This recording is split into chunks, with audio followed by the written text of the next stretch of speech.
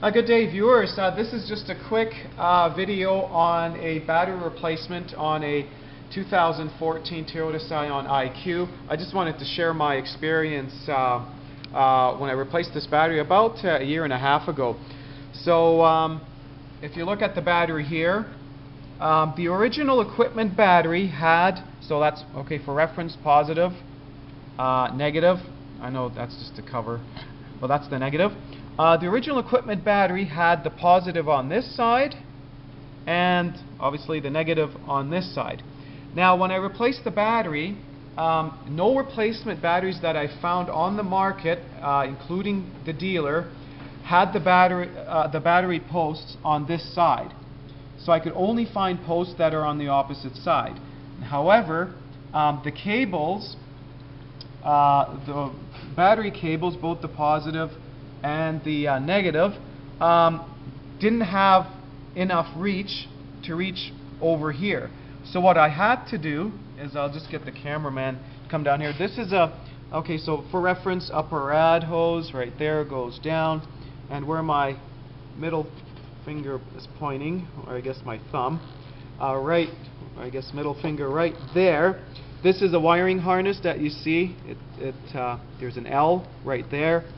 And let me get the light here. Right there, it goes up, up, up, continues there, and right there.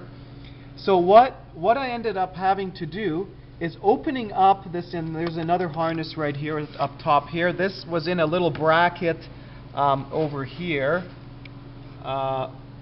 Okay, just stop there, right there, cameraman. Thank you. Right there. Thank you. And obviously that couldn't be put back in spot there because I had to open this whole thing up here, including it down there. I had to open it up and basically remove the tape, the electrical tape, and cut the electrical tape. And I had to be very, very careful because there's very fine wires going to the, this is the, to my knowledge, I think that's the ECU right there. See those fine or smaller type, I don't know what gauge those wires are, I don't know, 16, 18, 20. But anyways, so if you're replacing your battery on your IQ, if you can leave a comment, leave a note, and I would appreciate leaving a note in the comments below there on what your experience was. But this is what I had to do. I'm sorry, I apologize, I don't have a video detailing this. It's pretty straightforward. It took me at least 2 to 2.5 hours just to get this done. As you can see, when you look at it here, everything looks almost like factory because I used some loom here. Wire loom protector, gray I believe is the OE, and some of the wires, one of the wires had to get rerouted. If you take a look at this chassis one here, just get to zoom out just a bit there, that chassis, that ground that goes to chassis right there, goes on top of the the positive there. Just come out a little bit there. Yeah, you see. So because there, I believe originally it was underneath, but when you're moving stuff, you can't help it.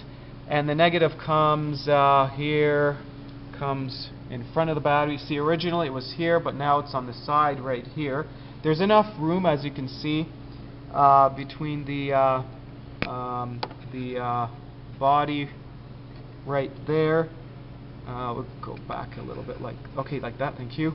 Right there and right here. It's probably, at least, I would say that's about 1 inch.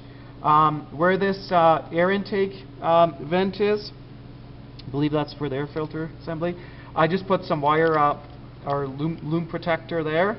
It just barely touches, I don't want any shafting. So anyways, this is just a short video here. If you, again, you're welcome to leave any comments on your experiences, or someone who someone you know who has a vehicle like this and has replaced the battery. So just wanted to thank all my subscribers and wish you all the best in 2017. Thanks for watching.